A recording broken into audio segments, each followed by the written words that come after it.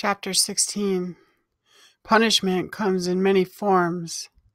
We scooped up a confluence of attitudes, Freddy's crew, and that would be punishment enough. Cynics, all of them. And I had to break bread, inextricably affiliated with their grand theft endeavors. Hell, I had been five-finger discounted myself, torn out of the Green Mountain socket and absconded. They had me parked somewhere in a finer part of town, just off Piedmont Avenue, where all the high-class people strolled and showed off their flashy jewels and high-dollar denims and international peacoat etiquette. Flash, flash.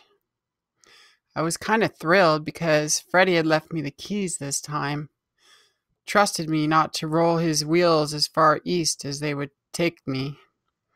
He played the odds against my leaving. Only days into my new open-door captivity experiment, and goddamn, he was right. There I was, counting a ring of keys with an Oakland Raiders fob hanging down from the ignition to pass the time. I consciously chose to stay. I guess I'm a masochist, or just plain crazy. Here they come, Freddie and his crew, screaming around the corner in their work boots and leather, 3 of them, armed with 6 laptops they jacked off some students in an upscale cafe. Armed fucking robbery. And they slide the side door open and all jump in. And go, go, go! I gotta step on it. I hear the wheels and see the smoke in the rear view as we careen around the corner with the split-second internal guidance I have come to rely on, seeing as I cannot get any advance directives from these fools.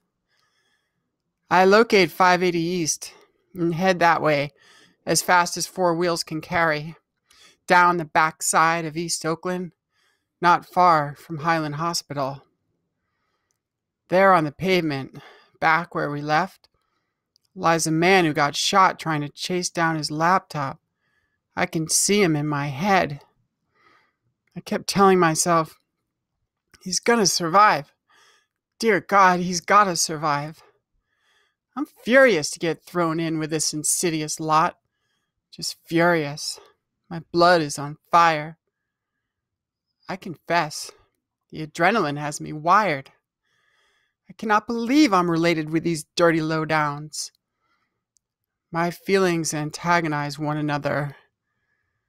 The one that wins says, we do what we do to survive. Do I believe them? Freddie says nothing as usual, and I'm drawn only to him. The others can get scarce.